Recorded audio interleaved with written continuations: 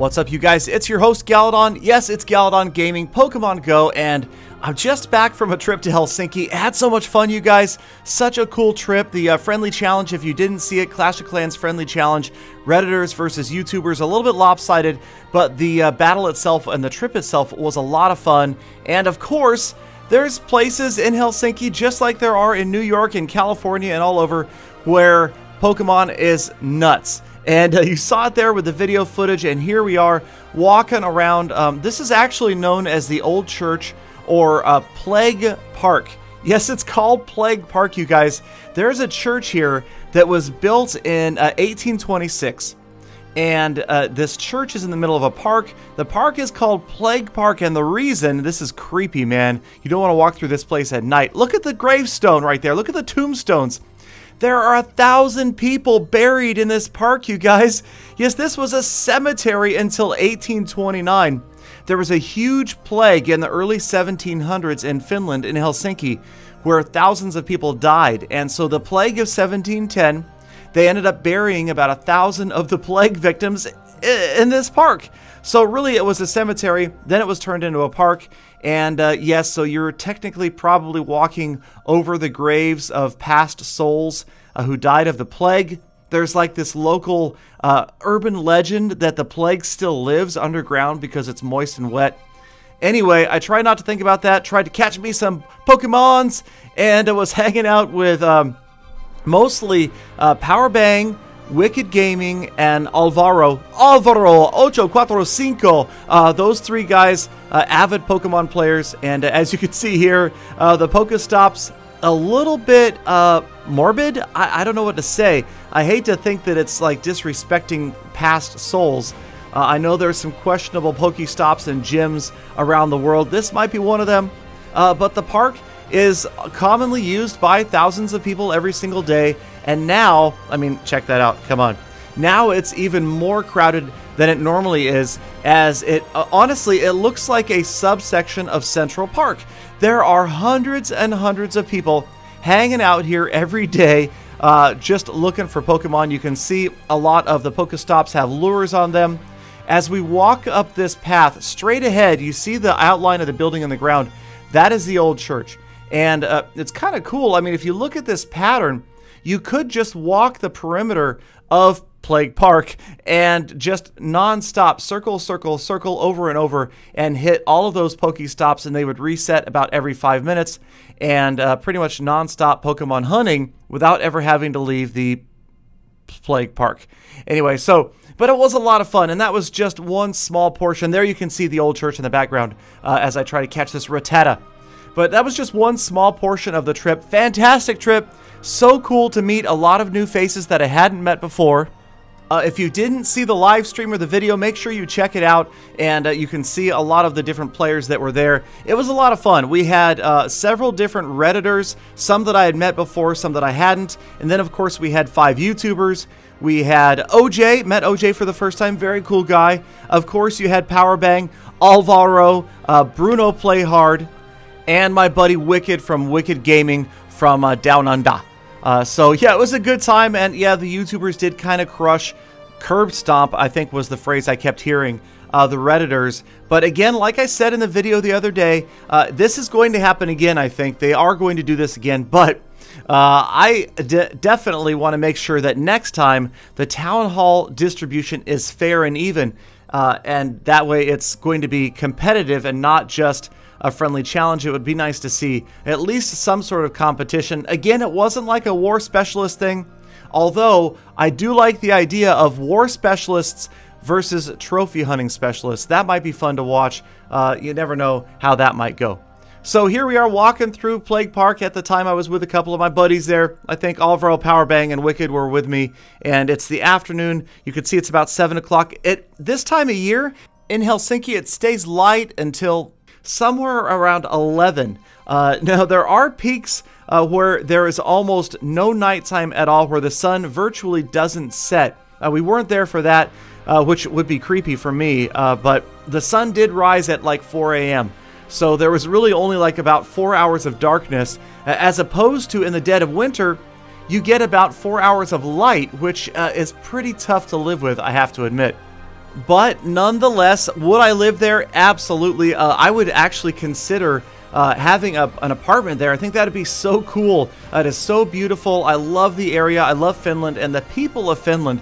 Something about the Finnish people. They're beautiful inside and out. And I love going there. I've been there. I think this was my 8th time to Helsinki, and loving every minute of every trip. So as we continue up this path, eventually I will get to the Pokestop that is the old church itself, and we'll move on from there, but here it should be coming up. There it is. The old church is a Pokestop, and of course it's lured. Somebody has lured the old church, and we grab some stuff out of that, and we move on. And one last look at the park itself during the day. As you can see, completely packed with mostly young people hanging out, socializing, but primarily playing Pokemon Go.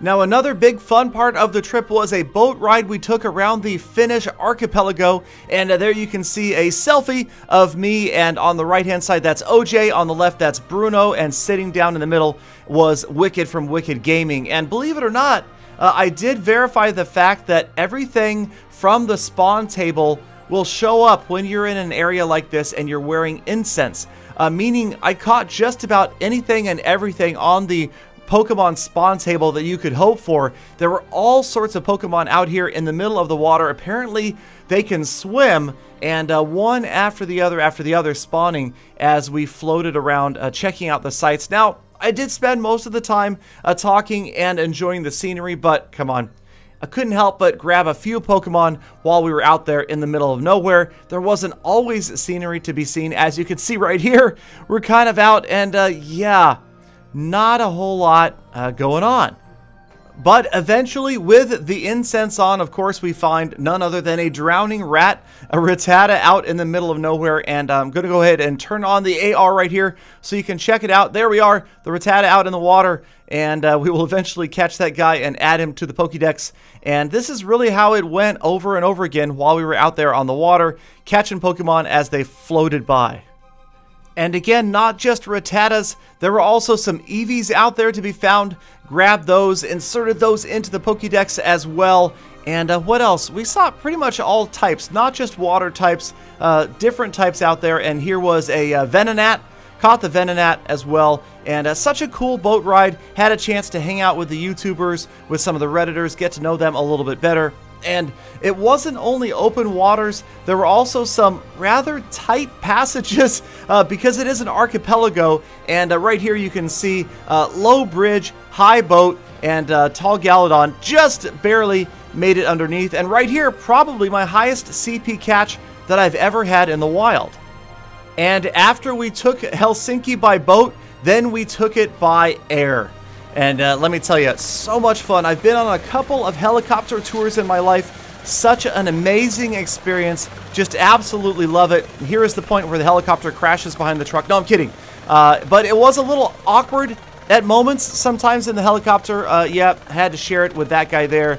But it was a lot of fun. Had a great time seeing Helsinki from the air. And after having been to Helsinki so many times, it was neat to be able to recognize all of the different spots that were below us, that we were 1,000 or so feet above. And as we take the helicopter tour around Helsinki, I'll show you some of the sights as we take a look at it from the air.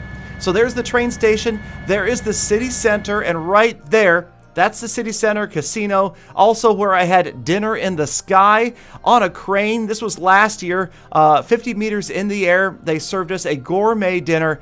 And once again, this guy was there. I don't know how he keeps showing up, but he's constantly there. All right, so we continued our tour around the city. And as we pan over to the right, you will see a green area with trees. And that is going to be the old church and Plague Park right here. So that was Plague Park that you just saw in the beginning of the episode. Very cool from the sky. We continued our way around Helsinki. Again, one of my favorite cities in the world. But check it out as it comes into frame. Top right, if you look off in the distance right here, you will see a blue crane. That is the infamous bungee jumping crane. And that, my friends, is your buddy Chief Pat falling from 150 meters up. And if you saw there, he held his hands to his mouth. You're going to have to check out his video to see exactly what obscenity he yelled as he fell 150 meters. Well, not quite. He did manage to bounce back. But this also was the remainder of the helicopter tour. I gave it a try, gave Pokemon Go a try from the helicopter. Obviously not very effective, just moving way too fast, too high, and wasn't able to find a thing. And yes, I know I'm going too fast. I'm a passenger in a helicopter. But it was fun. Gave it a try. Some of the other guys, I think Alvaro said he actually caught something, or maybe it was Wicked, said they caught something from the helicopter ride itself. So the sightseeing, a lot of fun, but then it was time for Game Faces on. Well, Pat looks a little distracted, but had a lot of fun again with the live stream. Make sure you check it out, the Friendly Challenge. Thank you guys, as always, for checking out my PokeVlogs. Another one coming soon. Thank you guys for your time. Have a fantastic day. Hit that subscribe button. Hit the thumbs up button if you liked it. And I'll see you all back here again tomorrow with more Pokemon than you had today. See ya!